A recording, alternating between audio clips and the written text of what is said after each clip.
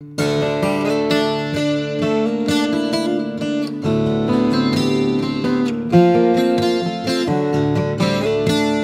welcome back. We're at Exodus 14. It's the Red Sea crossing.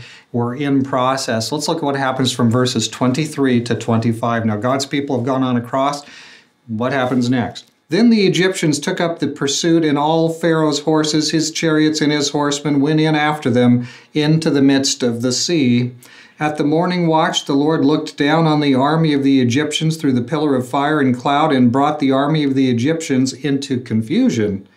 He caused their chariot wheels to swerve, and he made them drive with difficulty. So the Egyptians said, "Let us flee from Israel, for the Lord is fighting for them against the Egyptians." So the Hebrews have gone through. God fought for them and opened the waters for them, and they went through. They went through on dry ground to the other side. And that cloud there prevented them via his cloud from going through. But now he lifts the cloud. Now the Egyptians come through, and now the walls of water are on either side as the Egyptian chariots are coming on through. They're coming to get the Hebrews and take them back into bondage.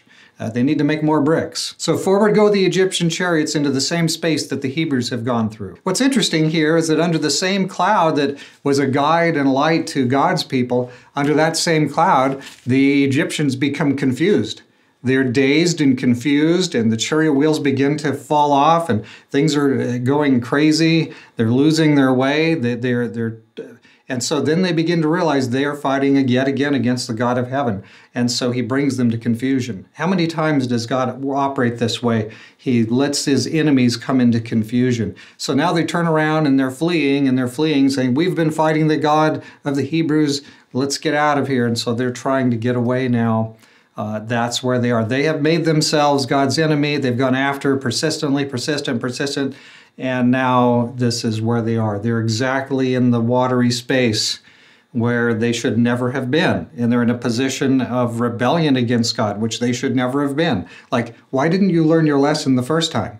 But the first 10 times. But anyway, here they are. And here's the water on either side threatening to engulf them.